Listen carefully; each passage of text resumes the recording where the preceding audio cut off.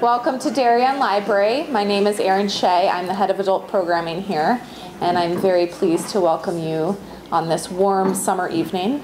I would just like to mention that programs at the library are made possible by our annual Friends of the Library campaign. So thank you so much for your continued support to make programs like these available to the community. Tonight we have a very special program planned for you. Lots of times we'll hear an author speak just here at the podium, but every once in a while we love to have someone come in and interview the author. I think mixing up the format makes it really interesting and exciting. And so what I'm going to do is introduce our interviewer, and then he's going to introduce our guest of honor. So please join me in welcoming John Valeri of the Hartford Books Examiner here to interview our author this evening.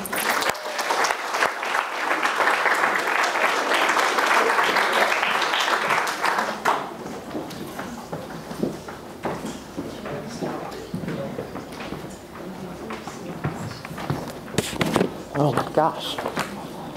Good evening, everybody. Thank you all so much for coming out. I see some faces I know, which is nice, and I see some faces that I don't know, which is equally nice. I am very much honored to be here tonight. There's not even a screening process. I don't know if they'll let me back. So anyway, again, thank you very much for coming out tonight. This is a great honor for me, I will tell you. I don't know if you'll believe this or not, but I have been a fan of Marcia's for 20 years. Since I was 12 years old. Don't do the math. It'll be as painful for you as it is for me. So this is, a really fine honor for me. And when I was invited, of course, I jumped at the opportunity. And then I was told that it would be Oprah style. And I said, Oprah style? What is Oprah style? And apparently Oprah style is 2 nice comfy chairs and some microphones and a table and water, and apparently wine. But, I didn't want to disappoint anybody, so I figured I would let you know right off the bat that as far as I know, we're not giving away any cars tonight. But you have Marcia. There's nothing under your chairs but your belongings and possibly gum. And Gayle King is nowhere to be found, though we do love Gayle King. I had a joke. Can't remember my joke. This joke I might regret. But I was going to say, this is Darien, so I dressed up a little bit. There was the debate of, pants or jeans and there's this shirt that I debated wearing, but, I was going to try it on. I wasn't sure if it would fit.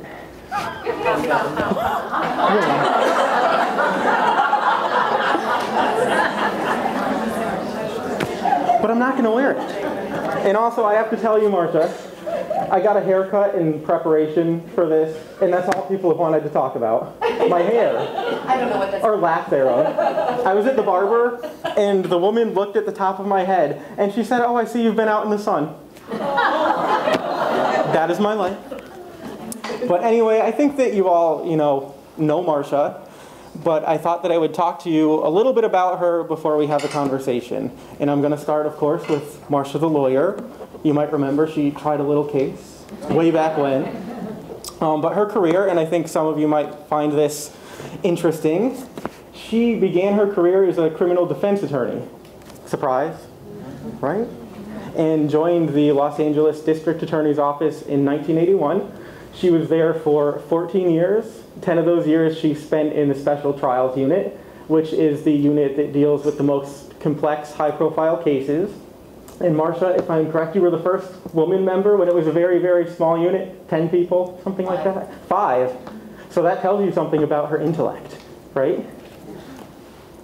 So in addition to the case that everybody knows, and actually, I figured I would throw out a literary reference really quickly about that case now that I've made my joke.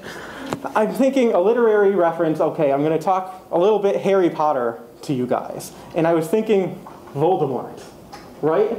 So that case, for the purposes of this evening, is sort of going to be that which shall not be mentioned, if you're agreeable to go along with that.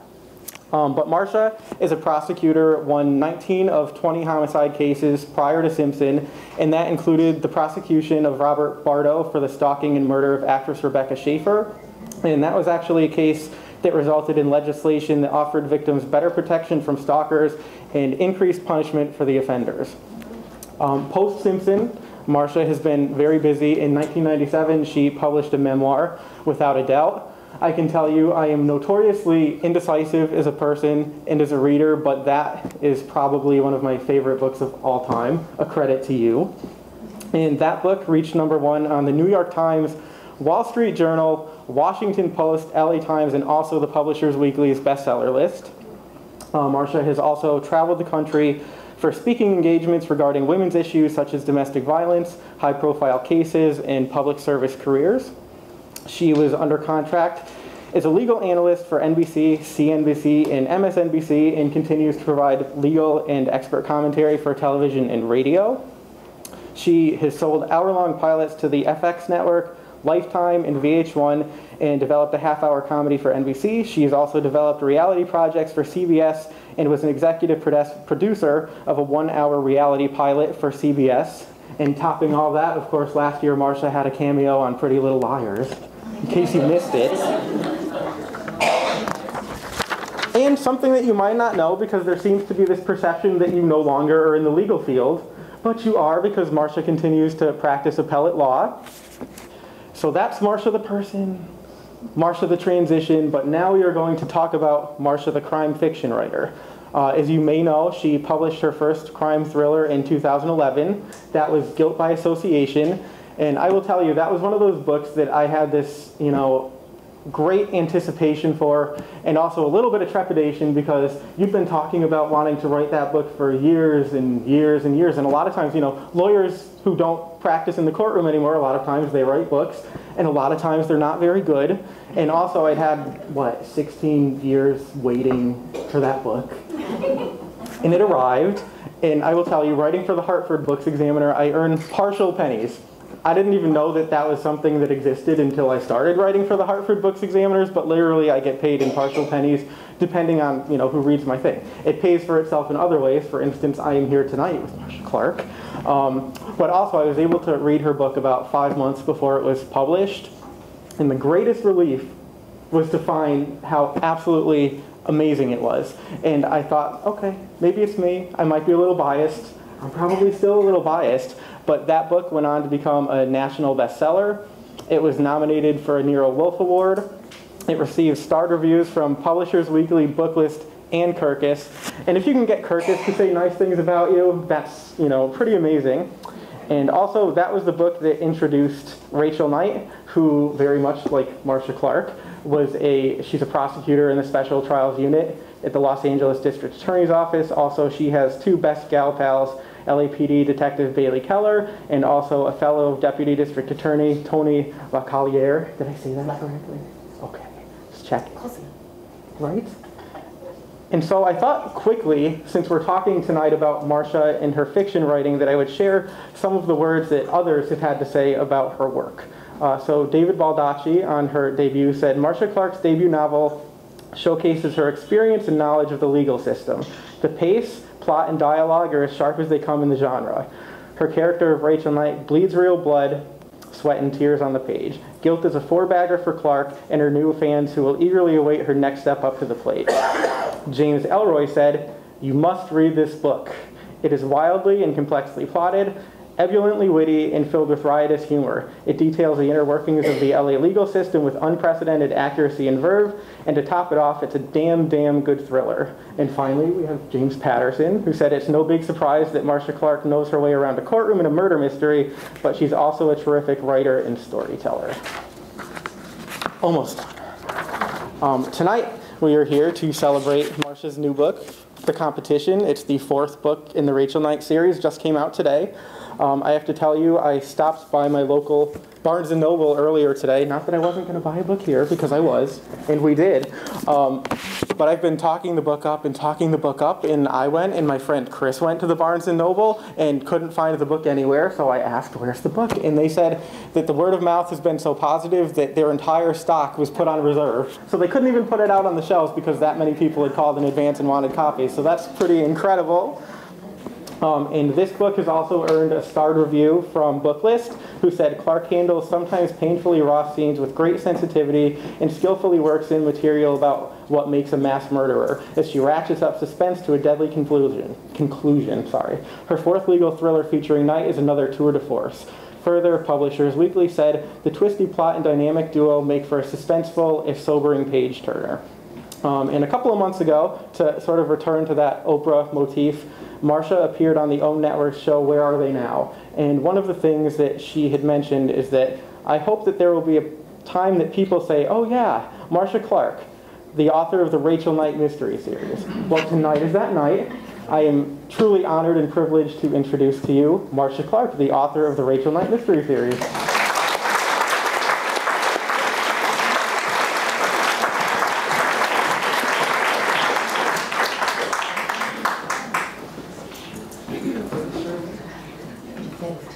That hair. It's about. It's all about. I was always hoping not to see that again.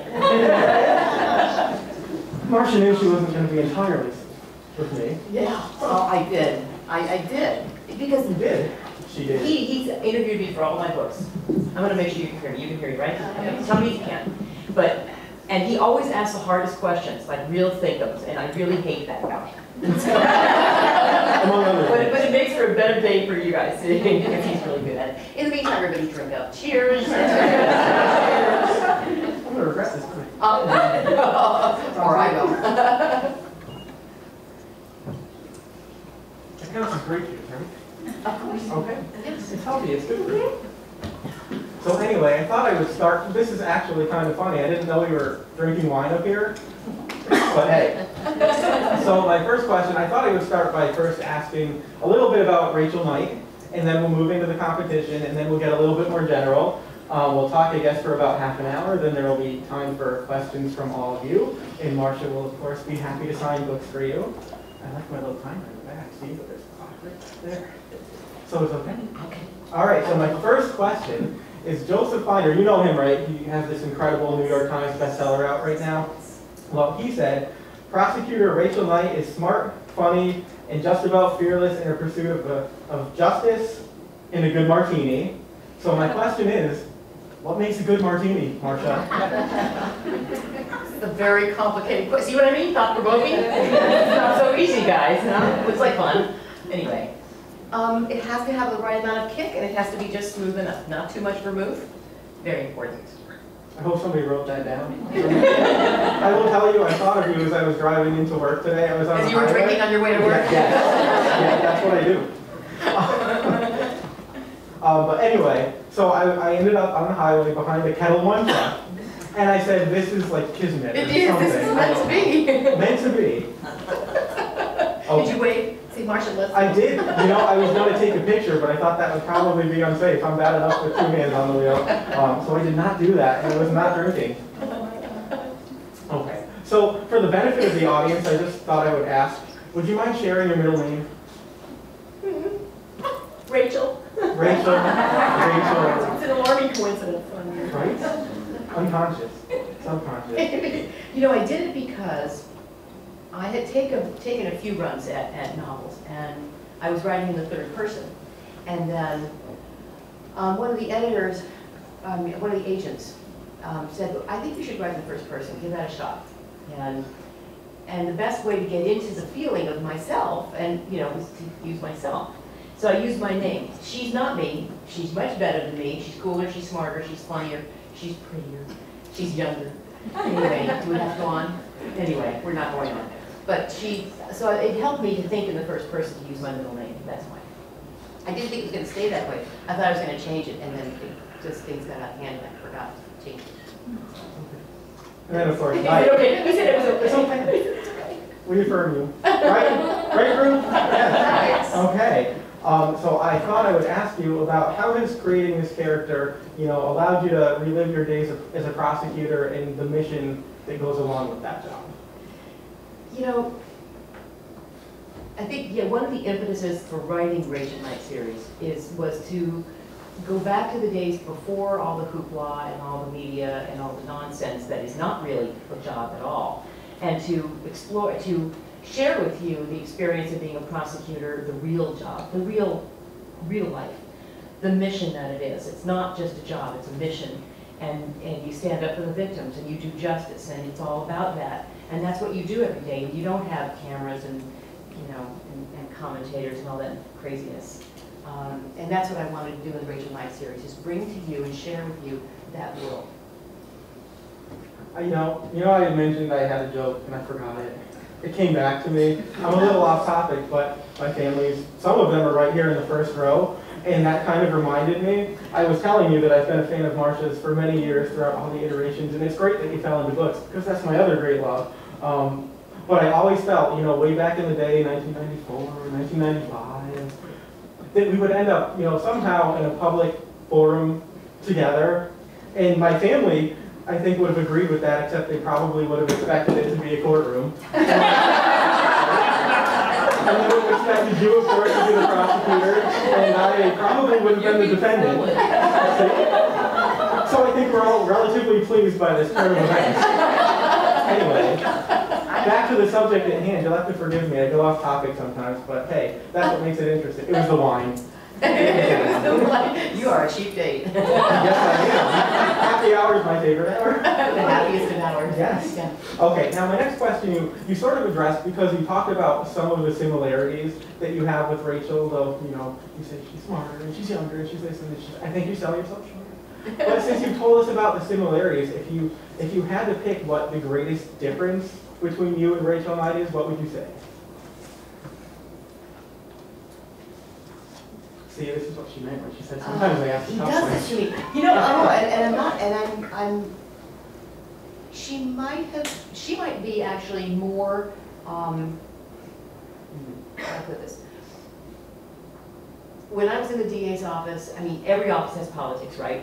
You always have to, you know, in some respect, make nice to people. Only I thought I didn't have to. I thought I could just work really hard and be good and, you know, be the rebel without a clue. And I was. And so it came time for promotions, and I did not have an angel in the office, you know, in management, because I had been busy not kissing any ass. And I came up short and realized, hey, you can't live like that. You can't be like that. People will not just promote you because you're working really hard. You actually have to be nice to someone. I wasn't mean. I just, you know what I mean? I just never did anything social at all, or anything. So I learned my lesson, and then I got, you know, more social and more, you know, graceful about being, saying hello or good morning, which before I apparently didn't think was, you know, necessary. So Rachel, on the other hand, still doesn't. And she butts heads, and I did. I mean, I still butted heads with the DA, but she does more so. She's more impulsive. She's more headstrong. She gets into it with the DA and mixes it up a little bit more than I eventually realized I should. Good answer. Yeah. To be put on the spot like that. I have a feeling you're going to do it again. Me? Probably. But the next one will be, I'll throw you an easy one. I figured I would ask if you could explain for people who might not know what the difference is between a special trials prosecutor and your more run-of-the-mill prosecutor, and also how that, you know, sort of helps you distinguish yourself in the genre. Oh, and I can tie this into a really funny remark on Amazon. It's on the competition. It was a great review, but they said, there's no way that any deputy DA goes out in the field with the detectives and goes out to interview witnesses and goes to crime scenes. I know better than that. I thought, really? Do you? That's fun. You didn't tell me how the LA DA's office works. That's fun. Anyway, in Los Angeles, the DA's office has special units, and they are specialized. And so they have like narcotics, hardcore gangs, family violence, sex crimes. You get the picture. Special Trials was when I joined, a very tiny unit, 4 older men that handled all the high-profile complex cases in the county. In the county, the office has like 1,000 prosecutors, so there were only 4 that handled that, and they drove all over the county doing it. And what made Special Trials unique was that they pick up the case from the day the body is found.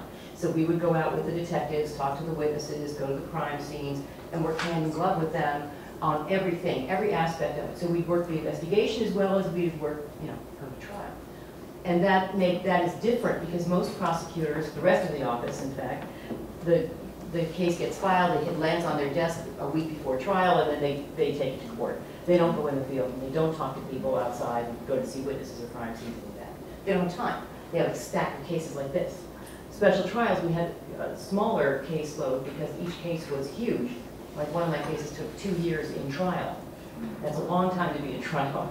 When you have that kind of case, you have to have the time to go out in the field and talk to everybody and do every step of the investigation, prepare the case, make it really tight because these are big cases and the lawyers up against you are big lawyers and it's always a big battle.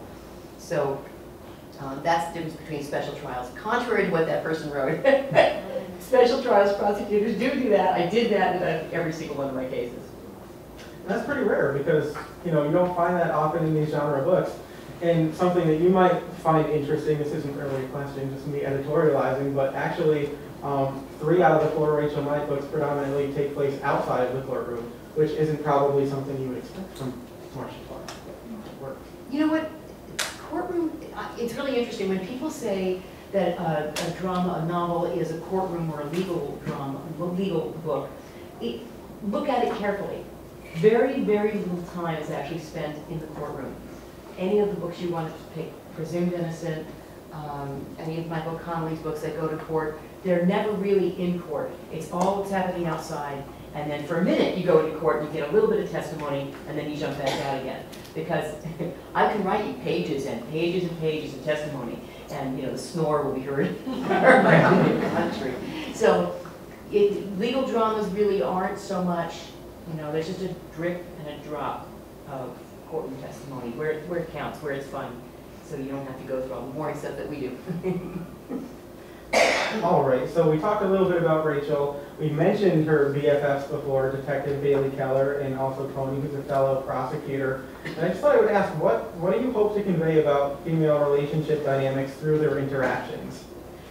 I really wanted to show the close kind of supportive girlfriend relationships that I knew and that are part of my life. And all of these desperate housewives, real housewives, are not my experience. And all that stab you in the back and cut your throat and all that stuff and sleep with your boyfriend. That's not the women I knew. And these women, Tony, Bailey, and Rachel, are there for each other in the way that women really can be.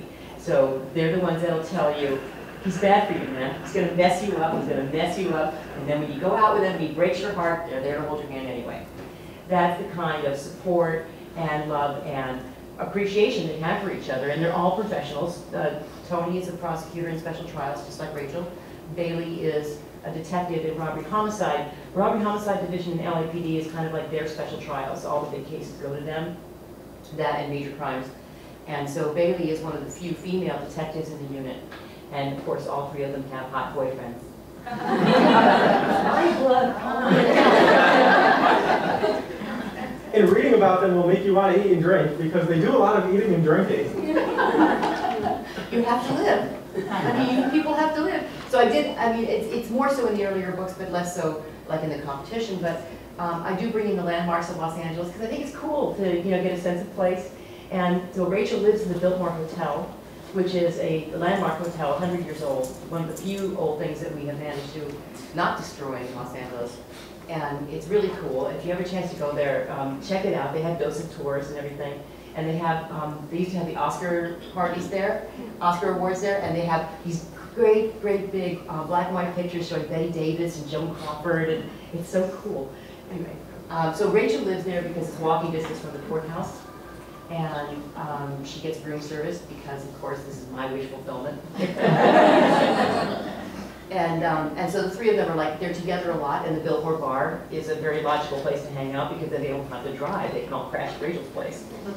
See, I'm safe. And you can get your kettle and martini there. Yeah. So I just thought I would ask, because your storylines tend to be pretty intense, and there's a lot of drama, and we'll talk about the competition in a minute, but how do you think that allows you to achieve some, levity to kind of lighten the moment? Yeah, that's a really good point, John.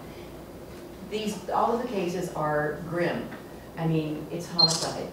They're tragedies. They're all tragedies. And when you're in that kind of world, I think there has to be a little bit of balance. Because the truth of the matter is, for prosecutors, for detectives, we focus so much on all the darkness of life. There has to be, you have to play. You have to get out and do something different. You can't, if you don't balance your life, you will go crazy. Which is why one of the other things I loved about detectives they're some of the funniest people I've ever known. Homicide detectives are hilarious. Doesn't seem like they would be, right? But they are, because they do have such a grim job. They have to have a sense of humor. So I wanted to show you that part of the world as well. There's a lot of banter, there's a lot of ribbing each other, and you know, joshing with each other, and that's how we balance the world. And so the women and all the detectives, they're always joking around and, you know, in the middle of everything. So there's a mix, so it's not just all grim and darkness.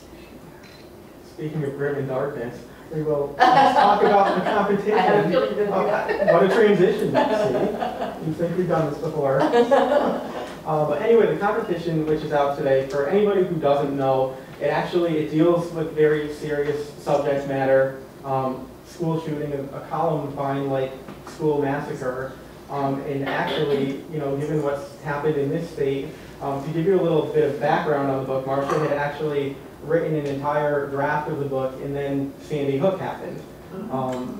So I thought, you know, I would ask you, one, what inspired you to, you know, research and write about this particular topic? And then, you know, given Sandy Hook, how did that kind of impact the process? It was one of the weirdest confluences ever. I had studied psychopaths for a long time as a DA because I had, from the first time I picked up a serial killer case in '84, and it's like, the motive is so bizarre. He broke in and into these women's rooms, always the same way, single woman alone, and left money, jewelry, expensive cameras, didn't touch them. You know, he was there for a purpose. And back then, there was very little written or discussed about psychopaths. And I started to study it then and talked to the shrinkers and read a lot of books and got into it. And then when Columbine happened, I went back to it. It was a couple of years before Sandy Hook, and I got to thinking about Columbine and started reading about it. Like, who were these kids? They said they were bullied. They said they were trench coat mafia. They said they were all these things. And I thought, it doesn't fit what I know of their actions. Sounds more like psychopath to me. And found that was, at least for one of them, true. And going through the process of investigating and researching, I realized there are so many myths about who they are and why they do what they do. That, you know what, I've got to write about this. We have to talk about this. We have to know who these people are, because we can't protect ourselves if we can't see them coming. And so it was just like a driving passion. It was like, you know, I got to tell you, you know, and it seemed like the best way to reach the most people to tell you is to include all of this research, talking to all the doctors I talked to and all the books that I read about it. So, and encapsulate it in this drama, in this novel, because we have to know this stuff. We have to figure it out. So I wrote the entire first draft, and then Sandy Hook happened. And it was like, I was this close to pulling the book. There was a lot of talks with my agent, maybe I shouldn't do this. This is so horrible, I don't know, you know. And he said, you know, but you have a vision, you have a passion, you have a reason for doing this. It's more important than ever now to talk about this. So do it. So I did it. And then, of course, more things happened and culminated with the most recent in Santa Barbara. And I'm going to tell you right now, I will not use their names. In the book, I did use the names of Columbine because, you know, that's already out there. That train left the station a million years ago. But I don't want to use their names anymore because I am fearful that part of the allure for this kind of person is the publicity and the celebrity that they get. And yeah, I know you're thinking, oh, but they're dead. So how can they appreciate it? They don't care. They don't care. It's a whole different mentality. So whatever I can do to prevent anybody from saying their names or giving them more, but we still have to talk about it. We can't just ignore it and sweep it under the rug. We just don't give them any big play for it.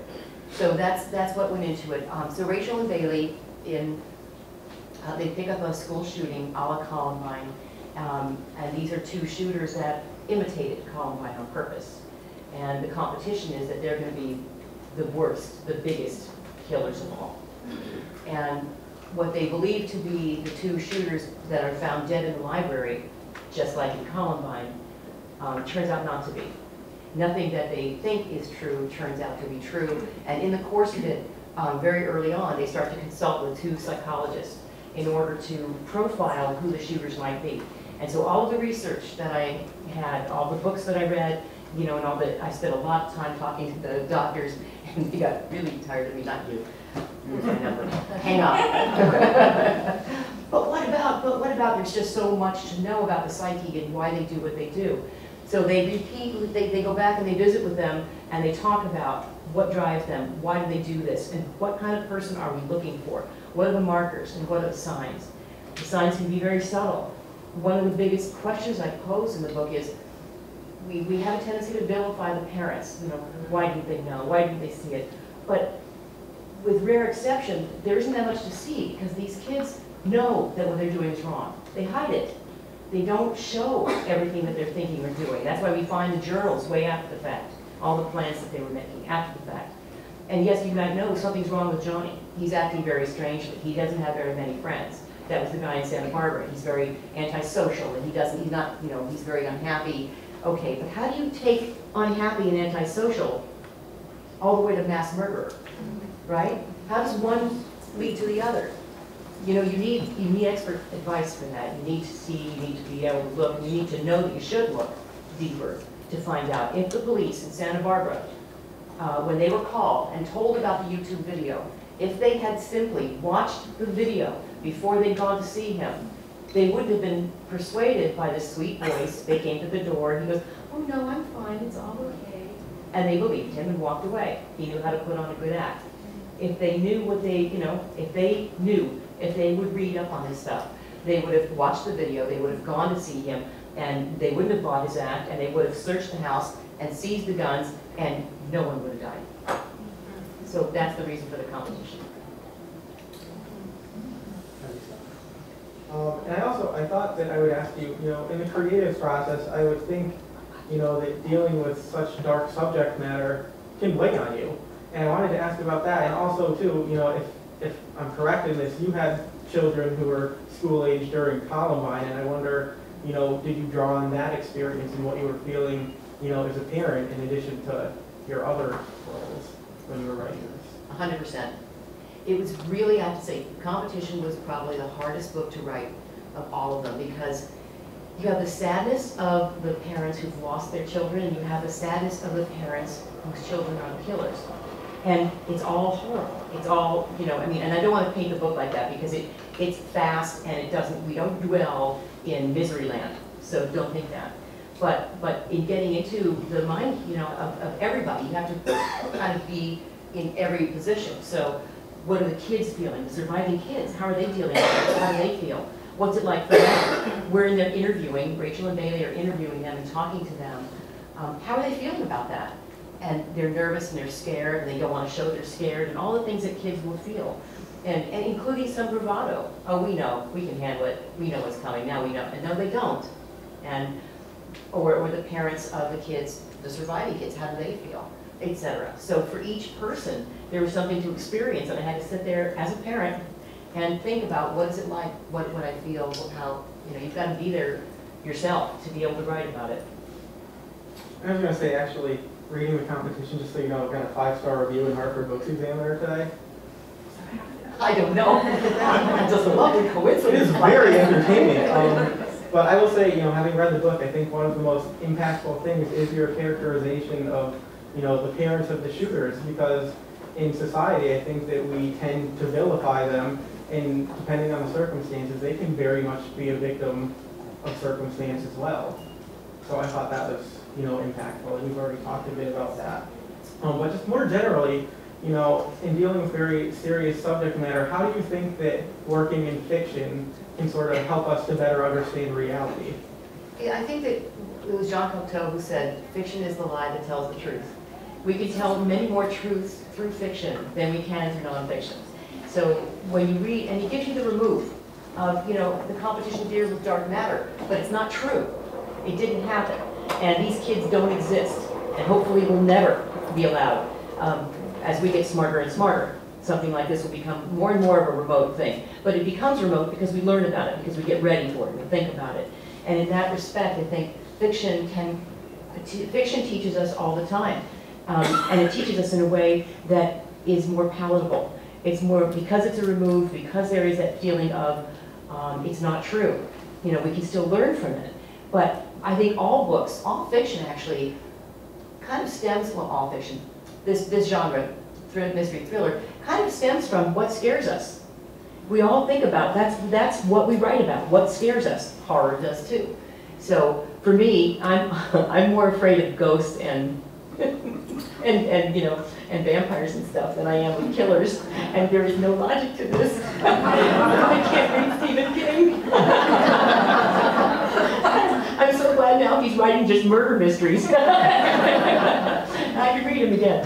But so we write about what scares us in an effort to understand it, and I think fiction can help us understand that almost better than nonfiction because there is a safety to it.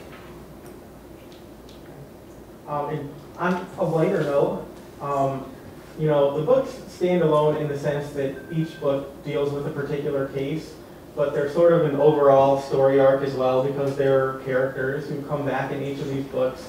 They have personal relationships.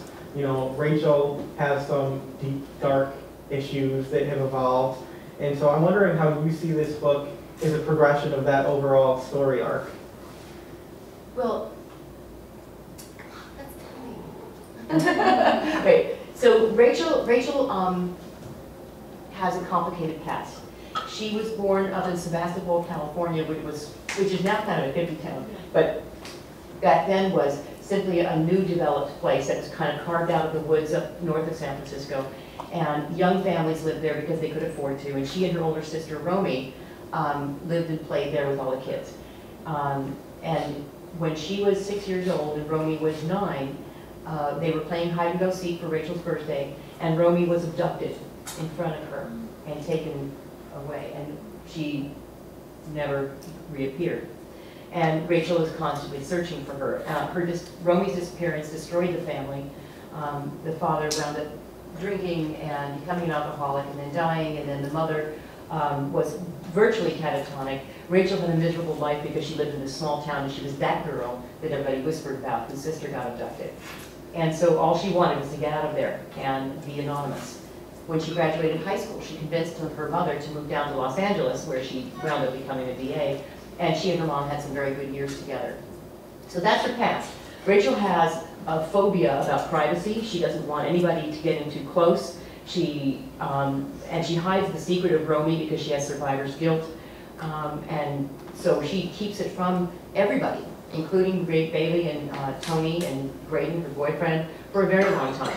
And the discovery of that plays out through guilt by association, guilt by degrees, and then killer ambition. By the competition, there's more of a, well, there's an ongoing arc with her trying to find her sister, and there's also an ongoing arc of a psychopath who's stalking Rachel, a female. So you have psychopaths galore. And you should know if you are friendly with Marcia, you might find yourself in a book because her publicist is a crazy person, and then you have like the hack named after Miriam, was the marketing director. And her name was Miriam Parker, and in the book she's Miriam Parkovich. It's Parkova. Oh, that's the Parkova. It's just hysterical because it's all these people that if you know the industry, you'll recognize them. And also, I just noticed, look at all these cameras in here. That's not something you're accustomed to, right? Anyway, since we talked a little bit about the competition, I thought that I would just ask you a couple of more general questions, and then we will open it up to the audience. But I wanted to ask you, given that you are an expert in the law, I'm wondering, how does that knowledge influence the liberties that you will or will not take for the purposes of fiction? Yeah. I can't tell the absolute truth because it would be so boring. We really can't get a jury in hand in half an hour. We really can't get a case done through trial, like one of these big cases, in 2 weeks or even 2 months. So I collapse time a lot. But that really is one of the very few liberties that I take. When it comes to whether or not there's probable cause to make an arrest, whether or not there's enough evidence to file a case, or take it to trial, what the defendant will do in trial, whether they'll plead guilty, that kind of stuff I tell you the truth about.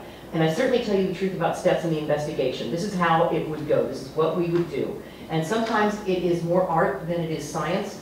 And there's a point in the competition when Bailey, they're trying to figure out who they're looking for. And Bailey, and they split up to explore the past lives of some of the kids that they're looking at. And Rachel says, well, so what am I looking for? What am I asking? And Bailey just says, I don't know, fish around. Fish around? That's your plan? But sometimes it is. Sometimes it is. You just bump around and you kind of try to figure it out. Because it's not like Sherlock Holmes, you know. I see the eyelash on your left eye. I was going to say she probably spent a lot more time pushing papers around on her desk if it was real life. That's true. And also, I thought I would ask, sort of similarly, how does that knowledge affect your genre reading? You know, it doesn't. I know that there are some authors in this genre who say they can't read in the genre. I could never read anything else. I mean, I fell in love with Nancy Drew when I was 4 years old. And she's 85. She's 85 now. But she still works on. She's interesting. Yeah.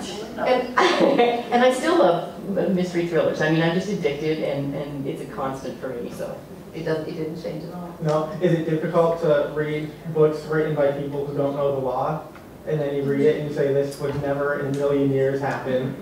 Do you throw books across the room when that happens? You know, I only throw books across the room when it's an unforced error. In other words, they make a mistake that's easily corrected and wouldn't mess with the plot. Sometimes you have to fudge, and those don't bother me, like Presumed Innocent. Here's a classic example. I love this book, Beyond Speech. But you have to know that if a DA is charged with murder, his office can't prosecute the case. They're going to be recused. They're going to be taken away. So then the Attorney General comes in, or the feds come in, but somebody else is going to try the case. Believe me, the DA's office has going to have nothing to do with it at all. So that's a big honking in the middle of the book. But he had to do it. He had to do it because the Rusty Savage had to be able to tell you from the defendant's side of the table what he could see going on with the prosecutors because he knew them personally. And it was a great aspect of the book that he would have lost if he'd done it legally correctly. So that's okay. That's not an unforced error. That's a forced error. And it works like crazy and it was fine. Others are less so. And so when somebody deliberately says, I swiped his cheek but I didn't get any DNA, or, you know, I guess you did. I mean, whatever. You know, own it. I mean, but then deal with it. It was contaminated. You know, it broke down in the sun or whatever. There's ways to deal with it. Be smart. Because I think you readers who read in this genre can tell the difference. You know, you can feel it when somebody's cheating, when somebody's taking the easy way out. Conversely, I think you appreciate it. I mean, I think you do. You'll tell me if you don't. But I think you appreciate it when we try to accommodate what's real and work around it and say, and in my books all the time, it's funny because people don't know all the stuff you can do as a DA. For example, there's such a thing as a telephonic search warrant. So if I'm out in the field with Bailey and we need to get into that house right now and I know I have probable cause, we don't want to stop and go find a judge. You know, we don't have time for that. You can do it on the phone, and then the judge will swear in Bailey on the phone and it's all kosher, legal. So do that.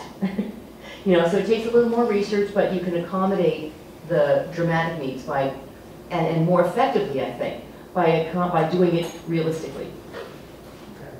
Writing question for aspiring writers out there, and it's a two-parter because I love those. You know I love those.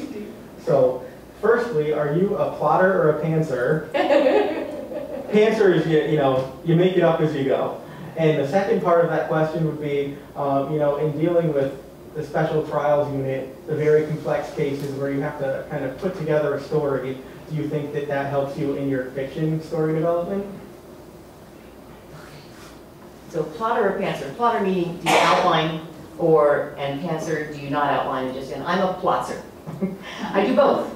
I do an outline, you know, in a very loose sense, but then I don't necessarily follow it. So I'll go through and I'll say, oh, that, okay, that doesn't work, that doesn't work, that doesn't work. So it's kind of an ongoing thing. Yeah, I think that doing the big case, you have to be you have to organize and you have to think dramatically. And certainly we used to think in terms of the jury's going to go out at 4:30, who's the last witness I want them to be listening to?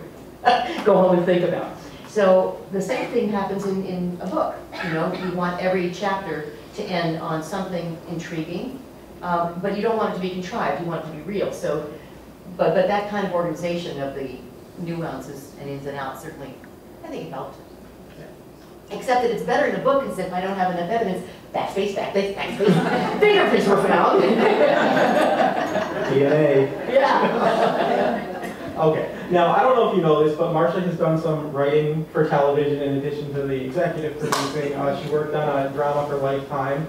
And I'm just wondering, one, how did, beginning to write for television sort of rekindle your desire to write fiction? And two, another one of those two-parters that we'll forget the first part of, does writing for a different format, does that sometimes change how you approach writing your fiction? Do you have more of a kind of mindset towards making something maybe more visual?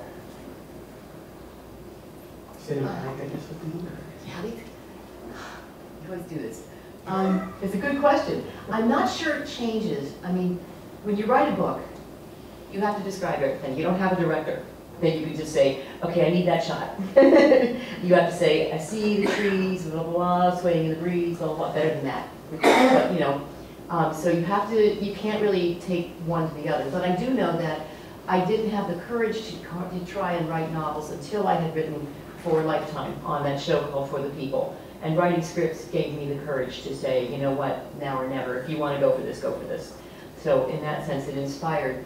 But they're very different disciplines. But I do think that the discipline of writing for television helped me as a writer, because they require you to write an outline, and then you do a beat sheet, and then there are certain steps you have to go through that require you to think all the way through the hour-long episode. And that kind of rigor really did help to keep me on track with the book. Another television-related question. You can turn the cameras off for this. Do you know who A is in Pretty Little Liars? I don't. They wouldn't tell me. Do you know what Pretty Little Liars? It's a show on ABC Family that has become a phenom for the tween set. There aren't any here. Anyway. But A is the villain, but we don't know who A is. So everybody's, that's the question. Who's A? I was on the set. I know. Ooh, we could have just broken something here. Right. All right, two more questions. One, can you take us through a typical day in the life of Marcia Clark, who is writing a book and practicing appellate law and occasionally appearing on TV? How do you balance it? What do you do? This is easy. Marcia's writing. Still writing. Still writing. I have to go out now. That was easy. All right, last question. Since we are in a library, and I'm assuming a lot of readers looking for books this summer, do you have any summer recommendations, other than, of course, the competition, which you can buy here tonight and get signed by Marcia Clark? Little plug. Just, not that they would have known. No. Who have I read? Who was I just reading? Oh, speaking of Stephen King, I just read Mr. Mercedes. It's fantastic. It's really good. And if you've seen Joyland, that came out last year, also by Stephen King. I love Stephen King. You hadn't noticed, I know. Who else? I haven't had a whole lot of time to read. It's kind of embarrassing.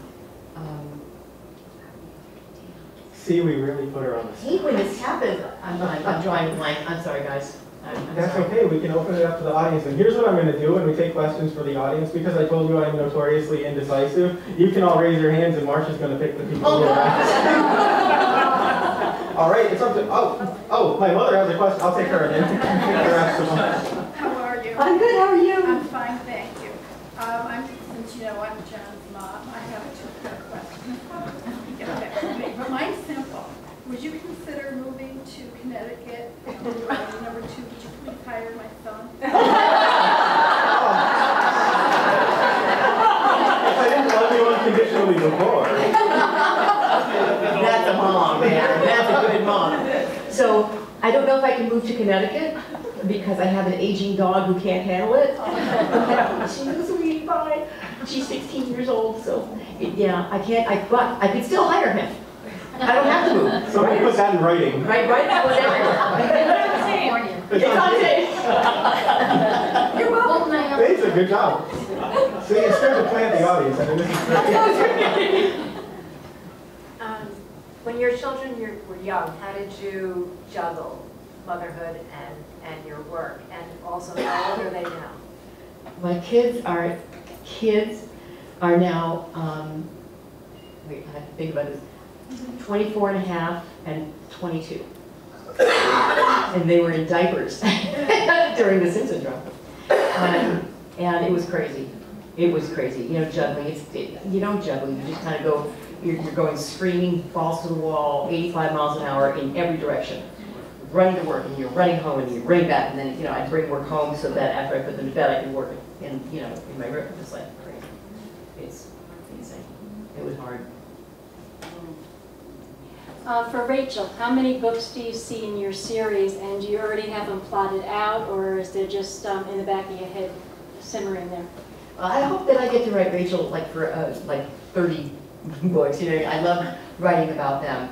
Not to say that I wouldn't take a step to the side and write standalones too, but as long as I can, I have ideas always percolating.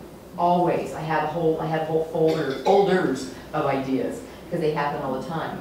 Wow. He stopped at the stop sign and he looked at her and then he threw something out the window and then he nodded at that guy over there. Oh, that's interesting. You know what I mean? So it's always happening. I should tell you, this lovely lady over here is Lanouette. Did I say your last name correctly? Lanouette. Lanouette. One of my friends, a wonderful writer from Connecticut. Oh. This is Karen Olsen, who's right here in the front. Thank you. I recognize Karen. From Facebook. Oh. Solid question. You get the big one. Okay. There's some in the back. I have a question. How do you describe a psychopath? And how do you know? And how do you live your life knowing They walk among us. Yeah. They do walk among us. The thing to know is that not all psychopaths are killers. And certainly, not all psychopaths are necessarily criminals, so they tend to be. But I would hazard to guess that Bernie Madoff probably is a psychopath, or at least a sociopath, right? He's not a killer. There are checklists. There are books to read if you want to know. Dr. Robert Hare has written a couple of really insightful books. One called Without Conscience, the other one called Snakes in Suits. In Snakes in Suits, he's talking about the people you see in the workplace who are very likely psychopaths. The hallmark is lack of conscience.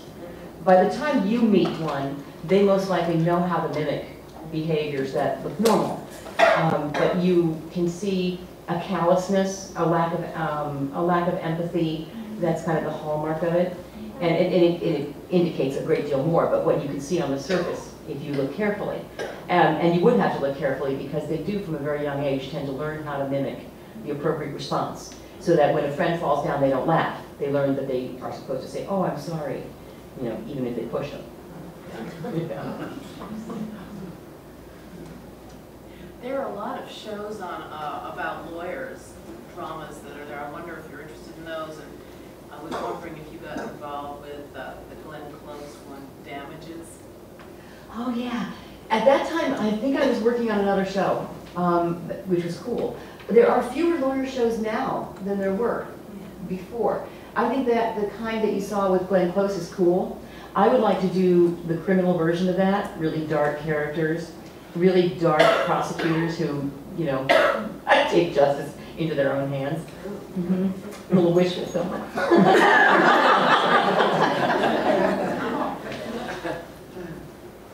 First of all, tell me if this is true. This is set up for the question. So it seems to me one of the reasons you succeeded in both professions is that you enjoy and are a terrific creative puzzle solver.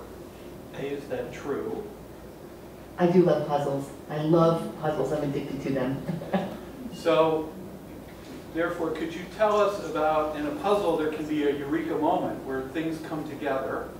So could you tell us about a eureka moment from A, the real world, and B, the writing world? Okay, the real world. Robert Bardo, the stalker who killed the actress Rebecca Schaeffer. I charged him with first-degree murder by means of lying in wait, which is a special circumstance, which means he gets life without parole. The defense centered on a mental defense. There's no question there was something wrong with this guy. No question. And he had been in and out of institutions a few times. But was he legally insane? He was not legally insane. Did he understand right from wrong? He sure did, absolutely. So he was disordered, okay, many criminals are. So he fought, though, on the basis that he did not premeditate, that the shooting was a spur-of-the-moment thing, because he was just overcome in the moment. And that would have gotten him probably a second-degree murder conviction, which meant he would be eligible for parole. 15 to life means he gets out, or he can get out, in about 12 years, which was not okay with me. But in the course of preparing his defense, he videotaped an interview with his therapist, not the therapist, the psychiatrist who was testifying on behalf of the defense. And in the course of the interview, the doctor had him reenact the crime of how he killed her. In California, the crime of lying in wait, or killing by means of ambush, merely means you have to hide your purpose, that the person that you intend to kill can't see what you are intending to do. When he enacted the crime, he went to the door, he had her come down, she came down to the door, he went to her door twice. The second time he went back, he showed how he stood on the doorstep, and that he said she came down, I saw her walking down the hall, and when she opened the door, I said, and so I saw, wait, you were holding the gun behind your back. You were concealing your purpose. And that was the moment that, oh, I got you. I got you, man. And I did. And the judge said that's it. That was it right there. So that's the real world. In book world, it happens when you're conceiving of the plot. And it's that feeling you get when you know the story works. And you get to that point where things just kind of start to snowball. And then, not in a bad way. Sometimes when people say that, they go, and then she grew a third arm. And then, not like that. But it's kind of like, and then she found out that they weren't the killers, or he wasn't the killer, but it might have been impersonating somebody who da-da-da-da-da-da-da, you know what I mean? It just kind of all starts to fall into place. Thank you. What is your opinion of John Grisham's approach to legal writing? I like John Grisham. I don't know why people bang on him so hard. I'm sorry. I am not a Grisham hater. I think that he's a very suspenseful, interesting writer. He's done some great work. Not all of his books are perfect. No one's are. No one's. But I think he's done some really great stuff. And he has brought some really interesting ideas. The Firm is a fascinating idea. So I like him. I'm a fan. I have a question on, you were talking about if we get more knowledgeable about psychopaths or whatever, these school shootings, it feels like open season on children lately. Will this ever, do you think it would ever subside or go away? Or are we learning? That's the purpose of the competition. That is exactly why I wrote the book. It won't go away by itself. And the more media we have, I think the worse it gets. I think they aggravate the situation enormously. And I think that we need to figure out who these people are and spot them. We need to get really smart about it. The therapists do, parents do, teachers do. It's all of our business to keep our children safe. And we can't do it by pretending it's not going to happen again, because obviously it is. So we have to learn as much as we can and be proactive. I think for all that parents, in the Santa Barbara case, those parents were kind of on top of it. They knew something was wrong. They had him seeing a therapist. You know, they were doing what they thought was right. It just wasn't enough. And people weren't looking deeply enough into it. As a matter of fact, and I wrote an article about this that's on Forbes.com, that they misdiagnosed him as Asperger's syndrome.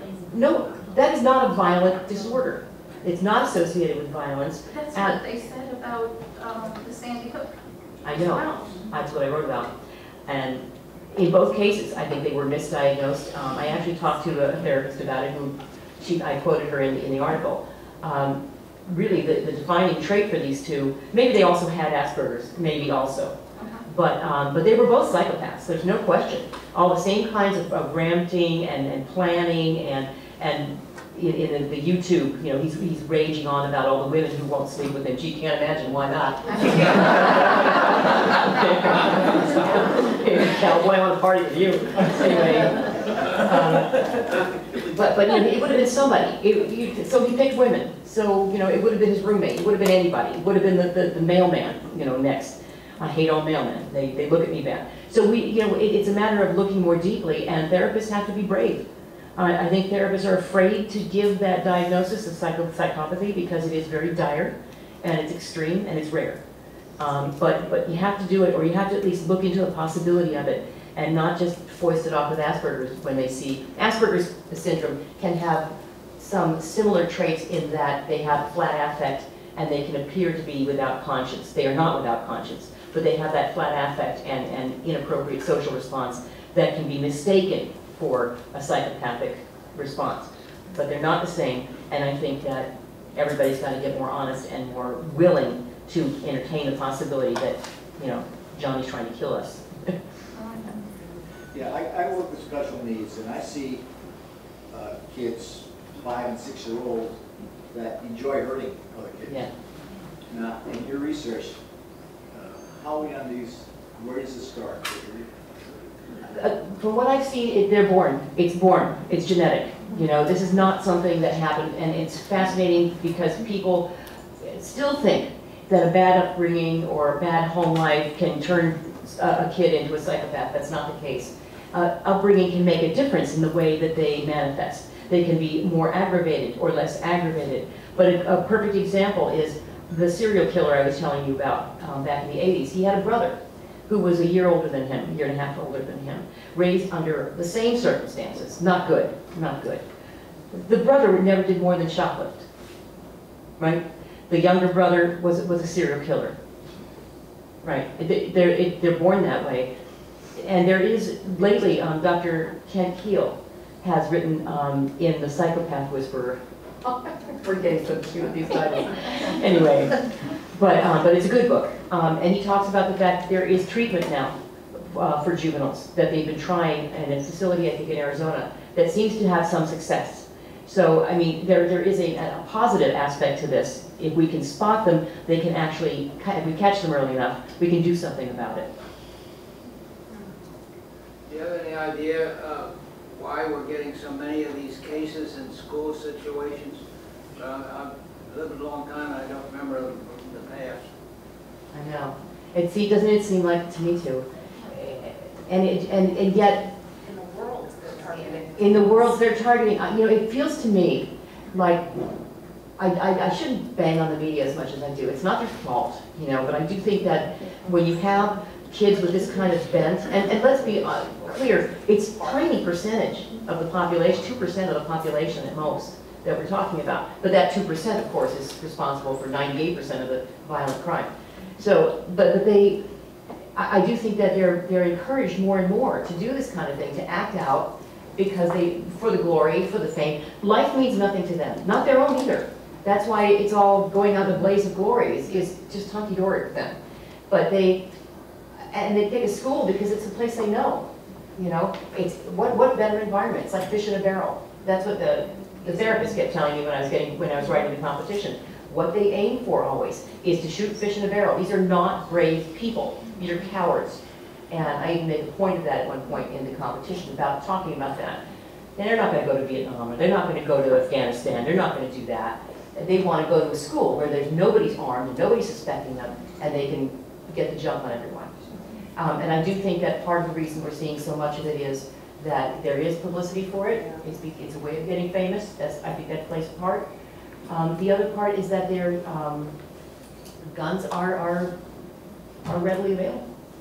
You know, and you know, no matter how you feel about gun control, you got to admit some people are winding up with them who shouldn't have them. You know, Part of it is rapid fire, multiple firearms. yeah. We didn't have before. That's true too. That's true too. Yeah. They don't have fully automatic necessarily, but it's fast enough. I mean. We have time for 2 more questions. Okay. Can you tell us something about your background and your childhood and what made you become a lawyer? My childhood, I moved all over the country. Like every year we moved somewhere. My dad worked for the federal government, so we were all over the place. And how that made, I didn't mean to be a lawyer.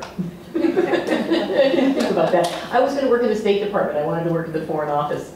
But back then, and I understand from somebody who just recently told me, the State Department does not really dig females. Because it's kind of a dangerous job. Yeah, so when I applied back in the Stone Age, when I graduated college, they asked me if I could type. And so law school happened. Did you have a question? Yes, I did. On the contrary of what you were talking about, I was reading some articles back in the 50s, doing research on something else, and it was funny that there were a lot of gun clubs in high schools back then, and almost no shootings. And I found only one shooting in New York City too. Yeah. One shooting, and the person didn't go after anybody with the gun. He just wanted to make a point. He shot into his teacher's empty room because he was angry at the grade he got on something. That was the worst I could find. You sort of, well, what's the difference between now and then? If they had guns in class, what happened between then and now? That is an excellent question. You know, I mean, what really, why, I wish I could answer that question. I think we're all trying to, right? You know, and that's what made me write the book. That's what made me write the competition, is what the hell is going on? And at that time, of course, Sandy Hook hadn't happened. So, I mean, it was to me just, why do these kids exist at all? Because there were others after Columbine. So, you know, what's going on and why? And the gun clubs, though, were a different story. What did they have? They had them in the schools. You even put the guns in your locker. I even interviewed a couple of people that asked that they even had them in the locker. So kids would pull out the guns, the rifles, right from the rifles. Not handguns, but rifles. Not hand, that's what I mean. Rifles. Yes, and I have heard that. But a rifle is a different story. These kids are picking up handguns for the most part, or the assault weapons. Some of them. But so going to what you just said, they want to go for a fish in a barrel. Now, if the kids had gun clubs in there, would you want to go into a school where at least 20 or 30 people had rifles in their lockers? And if you did, you would get started. But you know what I'm saying? I know. What's worse, right? Including the teacher who teaches the gun. You know, and yet it was okay. It worked out. Nobody did anything, and I don't know what to say. Other than the world's gotten bigger, we're less homogeneous, we're more heterogeneous, there's more different, and there's probably less supervision in general.